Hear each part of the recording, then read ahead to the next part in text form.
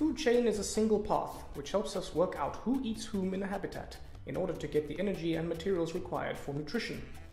Ultimately, the sun is the initial source of energy for nearly all living things. The food chain begins with an organism that can utilize this energy directly to make its own food. The arrows in the food chain follow the flow of energy, so they always go from the food and point to the feeder. So for example, the grass uses energy from the sun, the zebra eats the grass, a lion then eats the zebra. Think of it as the food's journey into the mouth of the next organism. The chain always ends with the top predator, which is not preyed upon by other organisms, but will be consumed by decomposers after death. Typically, food chains involve around 4 steps.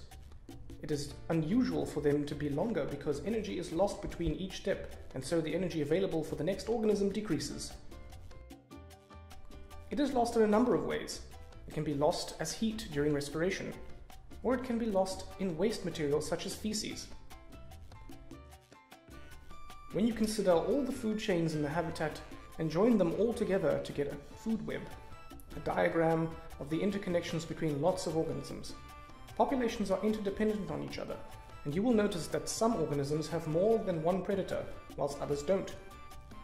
This means that when a food web is altered, it has different effects on different populations. If one species goes extinct, it can affect the entire system with unpredictable results. So let's take the food web of a woodland environment as an example. This food web is the combination of 11 different food chains, so we can start to see how the species are interdependent on one another. So what happens if we remove one species from the food chain? Perhaps if it went extinct? Well, to figure it out, we have to look at the whole food web.